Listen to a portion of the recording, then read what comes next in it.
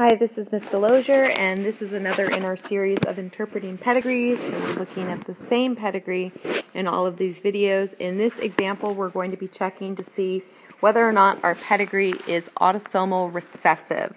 So here's our pedigree, and we're going to use capital N to represent normal, because that would be the dominant trait. And then we are going to use lowercase n to represent affected.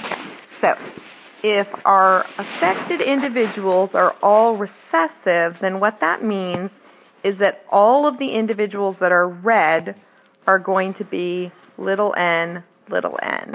So that means that all of these red individuals are little n, little n. We're just going to look at the F1 generation initially. So let's look at our parents. Dad is little n, little n. Mom is obviously going to have at least one big N, right? Because she has to, otherwise she wouldn't be normal. Now, in order for mom to have 3 offspring that are affected, she's going to have to carry a recessive trait also. So that would mean that mom has to be heterozygous. Now the question is, can I produce these 2 offspring from these parents? So if dad is always giving a little n, mom would have to give a dominant normal trait there. And she can, because she does have a dominant normal trait. So far, so good, right?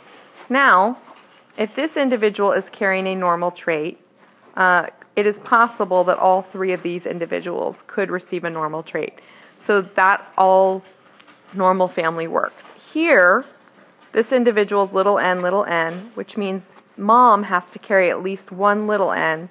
She has to carry a normal allele because she's normal. And this individual would get a normal from mom and an affected from dad, so that would work.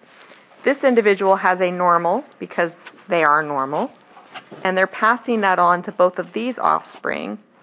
These offspring are affected, so they're carrying 2 little n's. One of those is from dad, which means the other one has to be from mom. So you see, we were able to make that whole pedigree work out, which means that this has to be a possible mode of inheritance too. So we've gone ahead and we've checked off that this trait could in fact be inherited in an autosomal recessive manner.